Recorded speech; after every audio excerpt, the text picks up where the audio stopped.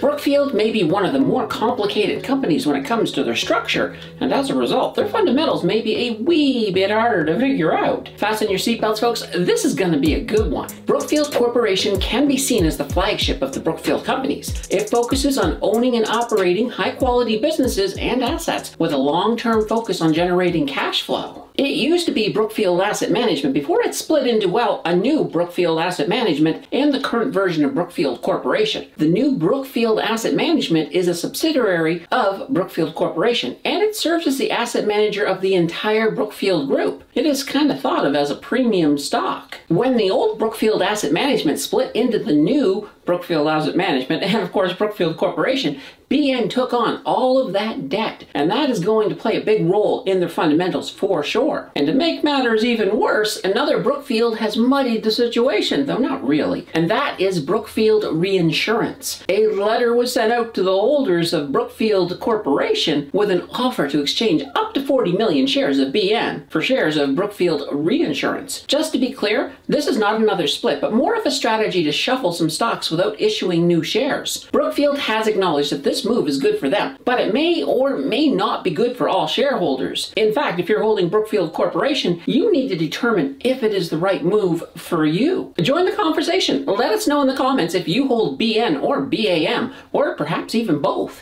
Your participation is well appreciated. Don't forget to like and subscribe to stay up to date on future content, and a huge thank you for that click.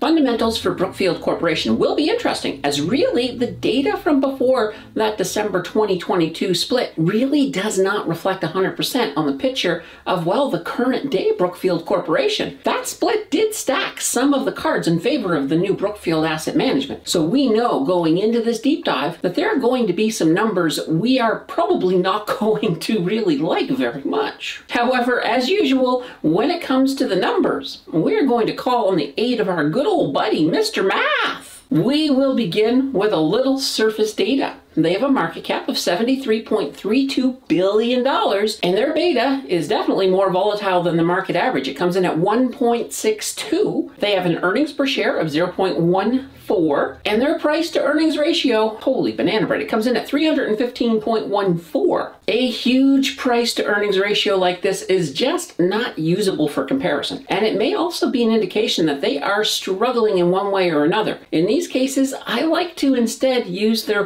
price to sales ratio, and that comes in at 0.50. The average amongst their peers comes in at 3.50. This is not a bad number, as generally a good price to sales ratio falls between 1 and 2, with the lower being better. So this normally indicates that a company may be undervalued. However, I am not so sure in this case. Just for comparison though, Brookfield Asset Management has a price to sales ratio of 5.50. Now their price to book ratio, it comes in at 1.20. The average amongst their peers is, well, 1.20. Look at that, they hit the average dead on. You don't see that very often. They do have a return on equity pretty low of 1.86%, and that has me a little concerned as well. Even with the surface data, we are beginning to see that there are some issues for this company. Let's peel back another layer and see what the cash is going to tell us. Their revenue comes in at a very healthy $96.63 billion. However, look at these. These earnings are a little low at $150 million. Yikes, that is pretty low compared to their revenue. In their almost first year of operation, their earnings are down negative 6.6%. They did have that split in December,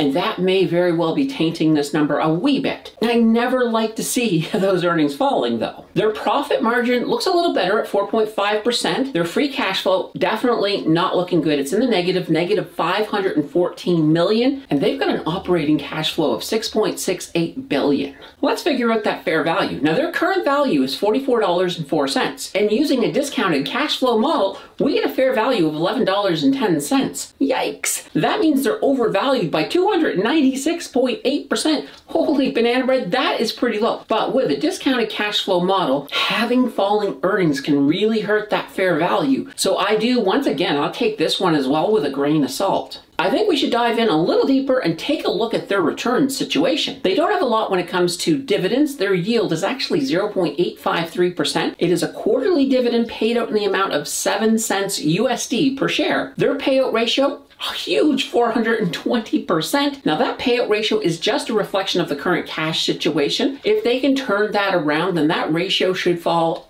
big time. I am only interested in the return data from December 2022, right after that split. So we have a wee bit less to work with. No 3-year, in fact. We do, of course, have their 1 year. Now their price, it fell from $49.84 to $44.16. That is a return on investment of negative 12.86%. We factor in a little bit of those dividends and we do get a total return of negative 12.39%. That doesn't look that great. Switching to their year to date, their price actually did rise from $43.33 to $44.16. So that is a return on investment of 1.88%. Total return after we factor in the dividends of 2.36%. The takeaway from these numbers is that Brookfield Corporation is looking a little better on this year, and that makes sense as they did drop quite a bit out of the split gate. We will take that last dive and move on down to their debt situation. They have a total debt of $219.70 billion, and their total equity comes in at $155.58 billion. That means their debt to equity ratio, that comes in at a high 141.2%. This debt to equity ratio has decreased a wee bit, coming down from 153% at the time of the BN-BAM split. One thing you do have to take into consideration is that at that split, BN did take on all of the debt with them. And BAM started off with a debt to equity ratio of a nice clean 0%. Since last March, Brookfield Corporation have reduced their total debt by roughly $3 billion. That's not too bad. It's at least a move in the right direction. They do have a little bit of cash and cash equivalents of $12.43 million.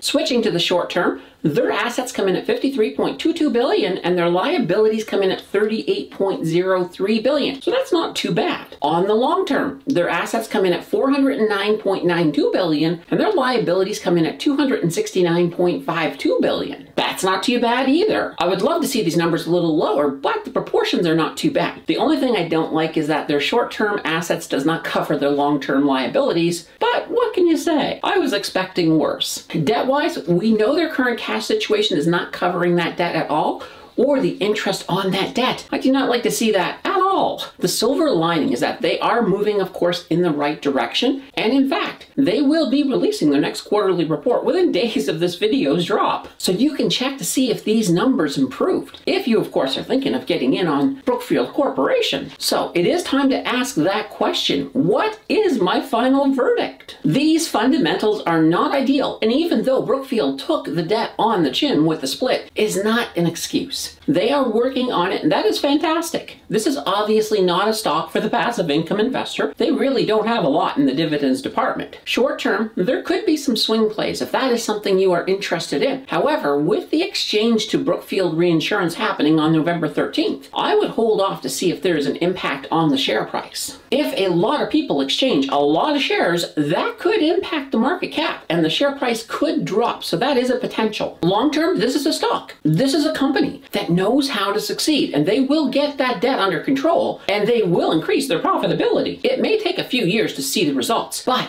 it could be a nice get in while they are low opportunity. You know, our good old friend, buy the dip.